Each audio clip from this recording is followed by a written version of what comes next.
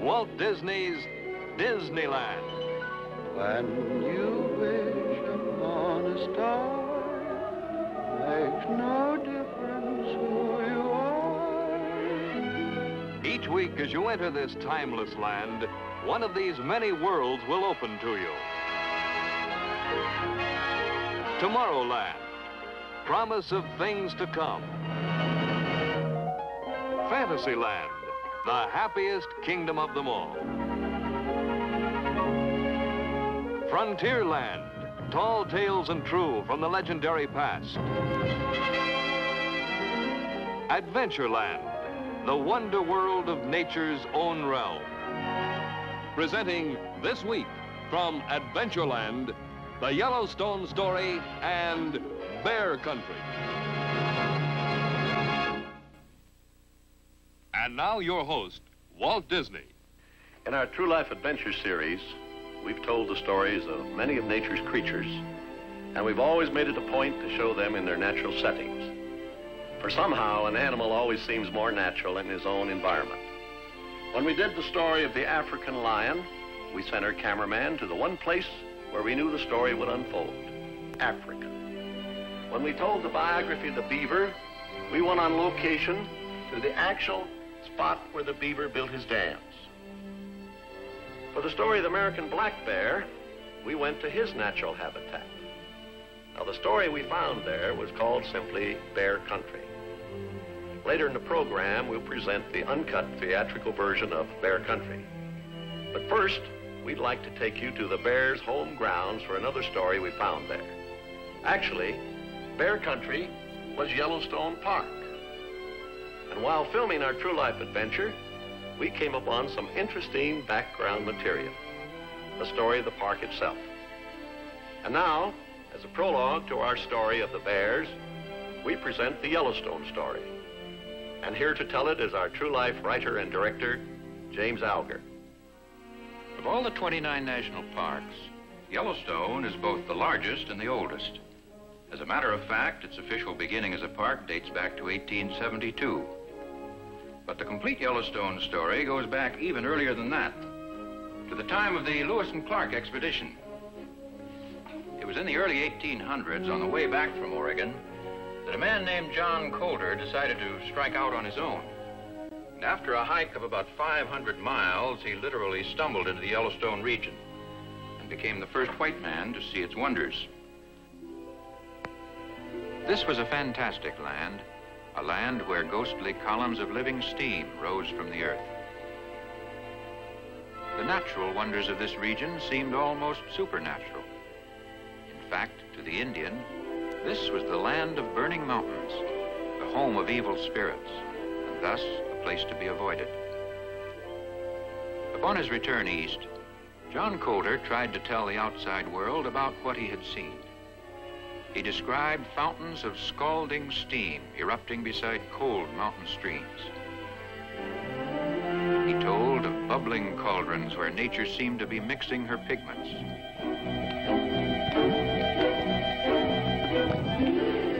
He spoke of springs of boiling water, but to no avail. People would not believe that such a place existed. They scoffed, and to show their derision, called his discovery Coulter's Hell. In later years, of course, they followed in Coulter's footsteps to see this weird land for themselves, and soon discovered that his amazing reports were hardly exaggerated. Yellowstone was then, and remains to this day, a truly fantastic place. Originally, visitors came here on horseback and in wagons, for Yellowstone dates from the stagecoach era. But today, they arrive in automobiles, buses, and house trailers.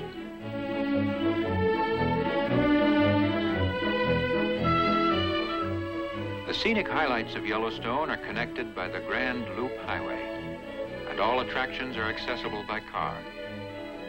The Park Service maintains 145 miles of paved roads and some 900 miles of trails.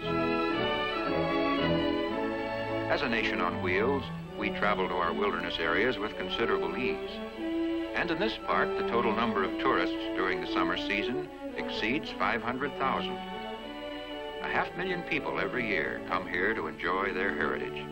A national recreation ground preserved and protected by the National Park Service.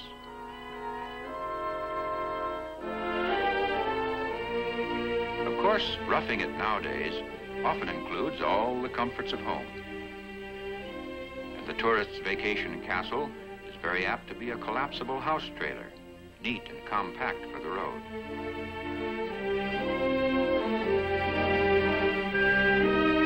When it is finally erected, it contains sleeping accommodations for 4 people.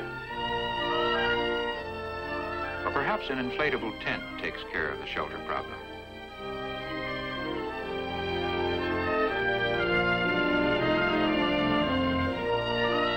Or for those who demand a proper lodging, there are well-furnished cabins to be had at the various hotels and camps.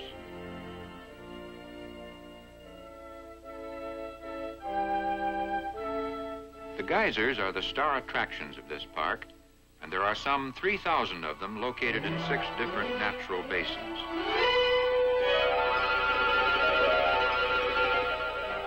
A geyser is a show in itself, and these in Yellowstone never fail to perform.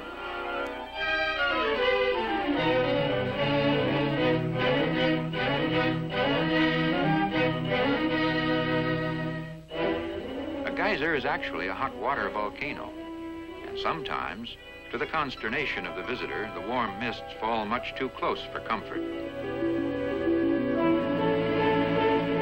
In these boiling cauldrons, the water temperature often reaches 200 degrees and more.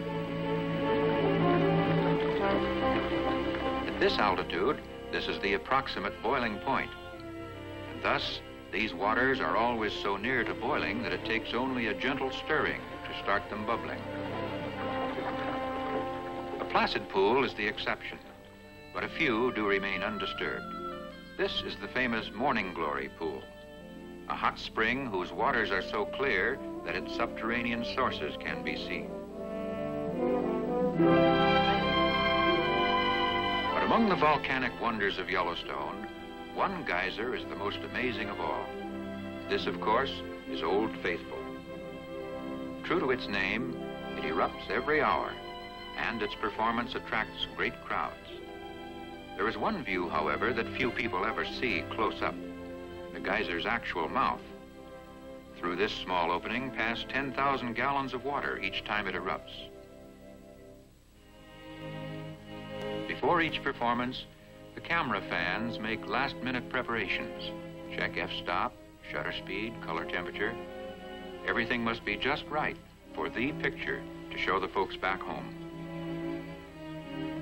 The interval between eruptions has occasionally varied from 45 minutes to an hour and a half, but generally, it's an exact 65 minutes. And in all the years since its discovery, Old Faithful has never been known to miss its schedule. Soon, right on time, a mysterious rumbling is heard deep in the earth.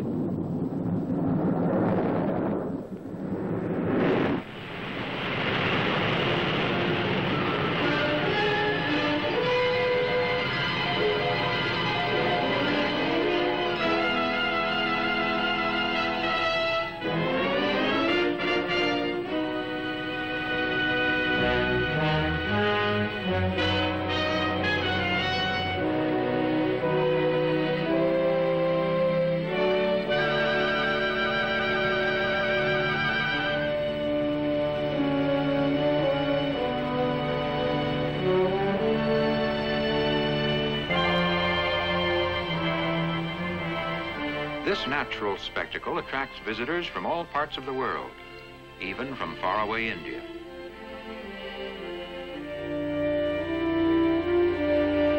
It remains a truly fantastic phenomenon in this fantastic place called Yellowstone.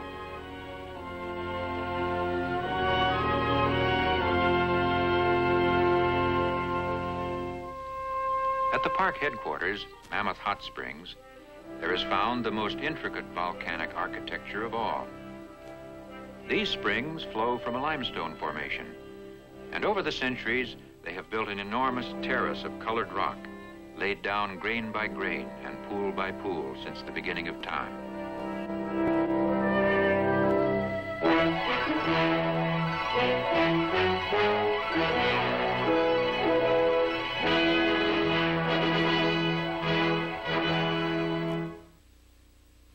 its northward journey to join the Missouri, the Yellowstone River has carved out a great gorge. Here is revealed the yellow rock that gives both the river and the park its name. And here, rivaling the Grand Canyon of the Colorado, is the Grand Canyon of the Yellowstone.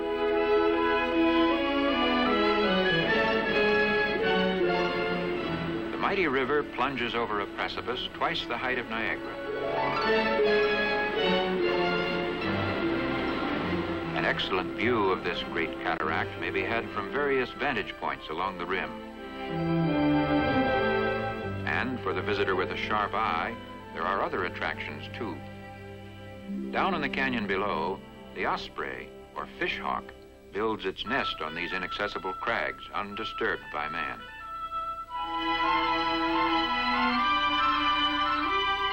For this skillful catcher of fish, the neighborhood provides a bountiful fishing ground. And many a good-sized trout is brought home to the young.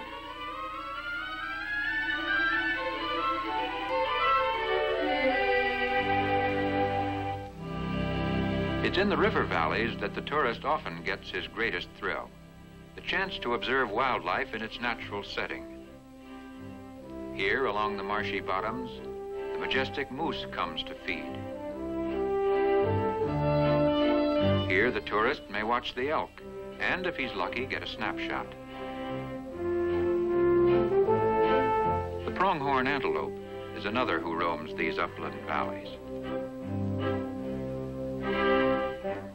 And here, too, exists that symbol of the Old West, the buffalo.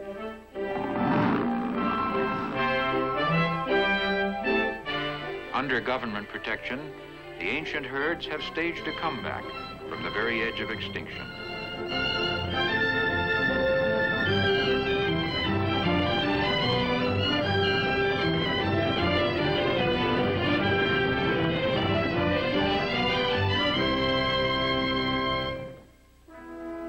But perhaps the most popular of all the wilderness residents are the bears.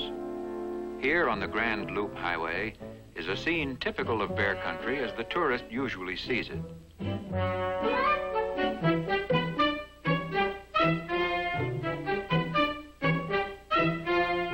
For most travelers, this personal contact with Mr. Bruin becomes a highlight of their visit.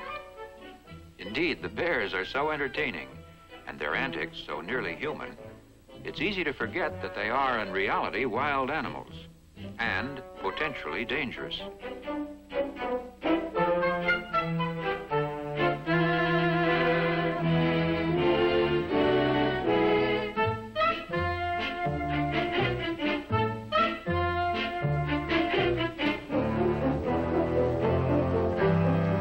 It's strictly against park rules to feed them. But human nature being what it is, and bears being what they are, this regulation is hard to enforce.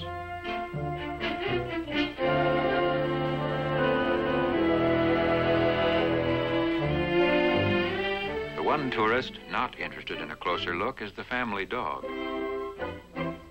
Instinctively, he knows danger when he sees it.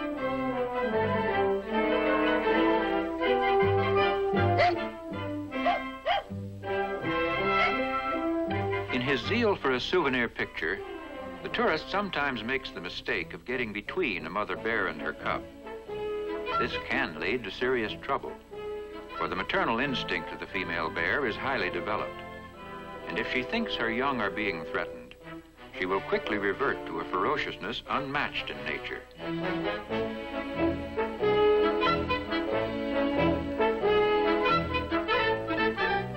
But in spite of all rules and regulations, the public will insist upon visiting with the bears.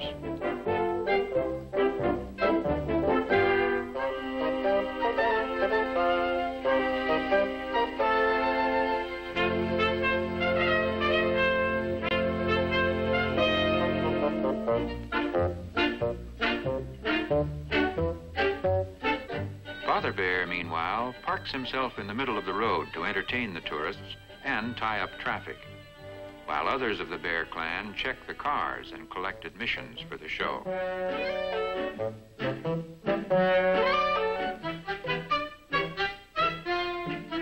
This roadside encounter with the bears will be good for many a retelling back home. And it is often the visitor's favorite memory of bear country.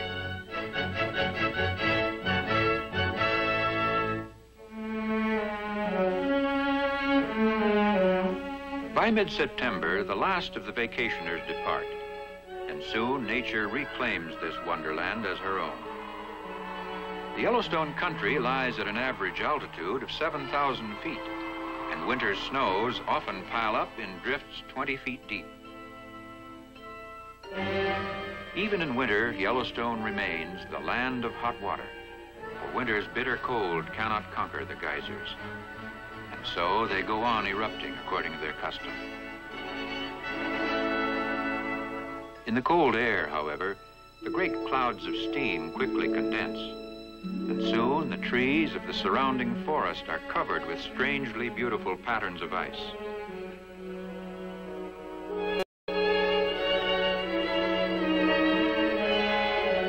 Thus, in winter, as all the rest of the year, this land remains a fairyland where strange things continue to happen in strange ways. And in her vast wilderness laboratory, nature will go on creating her fascinating mysteries for as long as time shall last, and for as long as man shall leave her work untouched.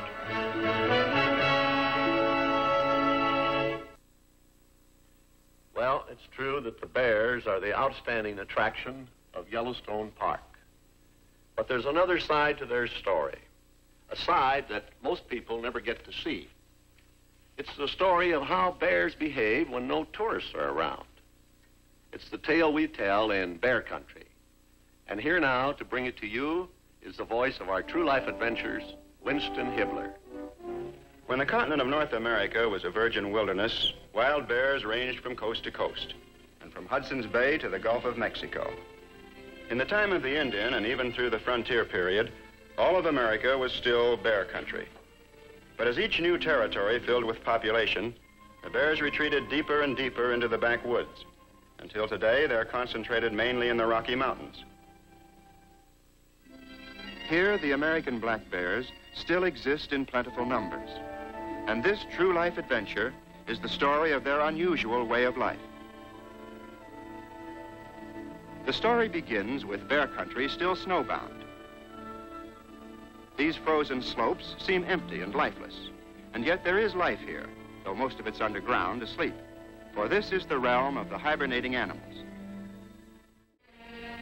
And finally, in accord with nature's strange and intricate timetable, these rollicking animals end their true life adventure as they began it, deep in sleep. A long, tranquil slumber that will continue undisturbed until the time of easy living comes again to bear country.